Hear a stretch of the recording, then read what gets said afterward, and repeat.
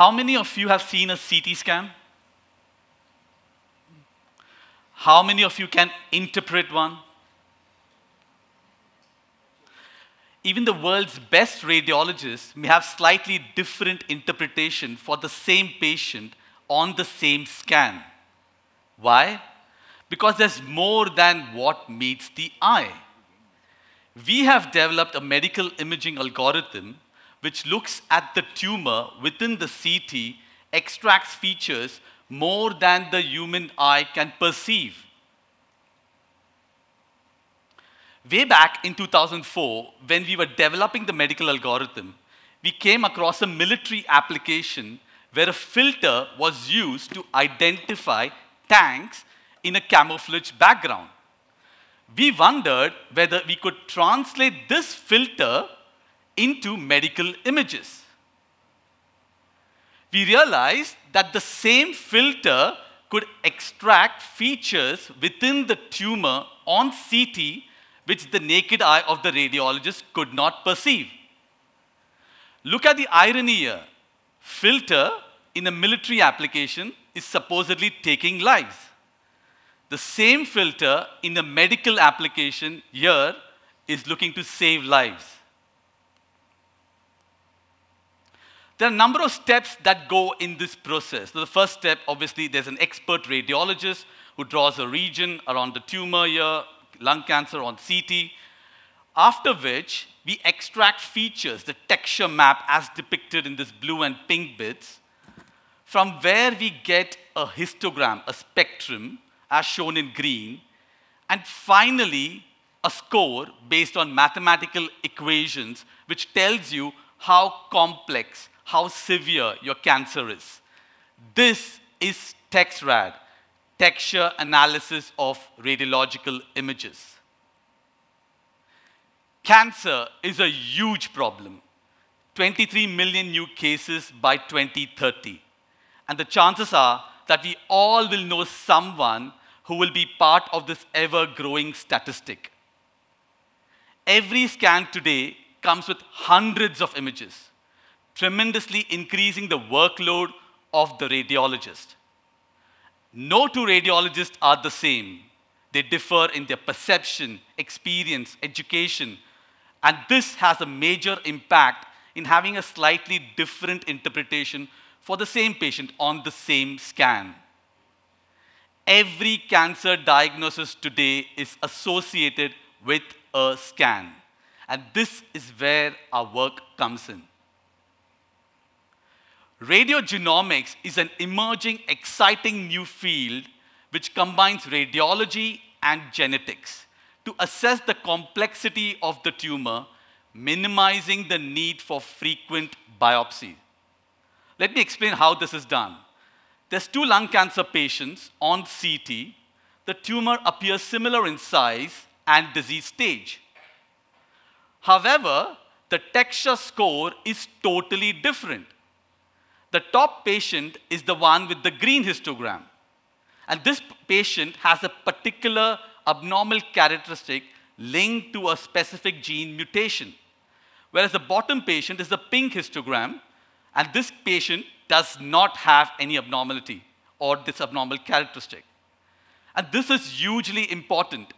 Radiogenomics can tell you which patient has this abnormal characteristic and which patient does not.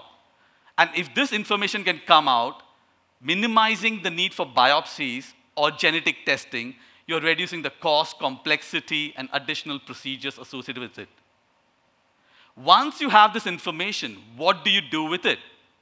This is a survival plot which the TEXRAD intelligence differentiates. The green curve are all the patients which the software has identified to have poor survival. These are the patients who you will treat with novel therapeutics like immunotherapy or targeted therapy. Whereas the patients on the top curve, the blue curve, as identified by TEXRAD, are patients who supposedly will have good survival. And these could be treated with conventional therapy. So TEXRAD can assist the radiologists, the treating physicians, to identify individual personal risk as no one treatment fits all and optimize the care for these patients. This is part of precision or personalized medicine as a novel imaging biomarker. In addition to identifying the cancer on the CT scan or the MRI, TEDxRAD assesses the severity, the complexity, minimizing the need for frequent biopsies or complexity, and more importantly, reducing the cost.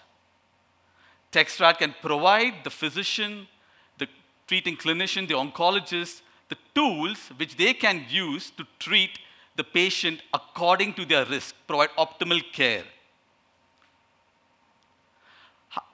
How did this all start about? It came about from my PhD research since 2004, working with a very eminent radiologist, Professor Ken Miles, and the engineers back in the UK at the University of Sussex. The initial proof of concept led to the development of a research prototype and eventually an international patent which demonstrates the novelty of the technique. In 2011, TEDxRAD Limited was spun out from the university, which today is a public listed company based in the UK, listed on the London Stock Exchange, called Feedback PLC. Where are we today? Hundreds of publications have come out demonstrating the value of TEDxRAD in a number of cancer applications. The software has undergone rigorous quality control and regulatory approvals, all which is necessary for a medical product. It's currently being employed by around 70+ institutions around the globe, namely in the US, UK, Asia, Europe, and Australia. What next? As a senior imaging scientist at the University College London, I work with the team back in Cambridge to further develop the TEDxRAD technology, identify new applications, and most importantly, to see how the TEDxRAD intelligence can fit in with other healthcare omics. All of this is part of big data, machine learning, and AI analytics. I wish to share a very emotive experience recently mentioned to me by a radiologist, a consultant who is a collaborator, a customer of TEDxRAD based in Hong Kong. This radiologist saw a lung cancer patient on CT who happened to be his relative based in Australia, which included the TEDxRAD score. This really amazed him. This particular patient was part of a lung cancer clinical trial to evaluate how TEDxRAD could translate from research to clinic.